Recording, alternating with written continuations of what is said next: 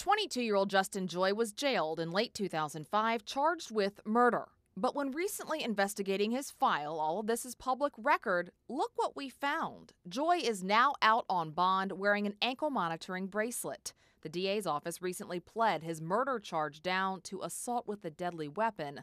Paperwork shows he was told to go live with his mom. The district attorney's office returning your call. The DA's office did return my calls, saying they cannot comment on pending cases. But listen to what we do know. We know Joy is only one of 5 people charged in murdering Juan Lawrence in a Tryon Street shootout 4 years ago.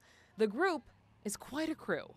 Along with Joy, there's 23-year-old Lamarcus Seabrooks, 27-year-old Tony Robinson, whose rap sheet is felony, cocaine, and gun charges, 23-year-old Antonio Pruitt, who's dabbled in the same, though he's also accused of stealing cars, and 24-year-old Xavier Hoey, who has marijuana and weapon charges along with the murder. Those are the 5 guys. Police say all 5 are connected to the Hidden Valley Kings. They say all 5 have been waiting for a trial or a sentence, just sitting in Mecklenburg County's jail for almost 4 years now.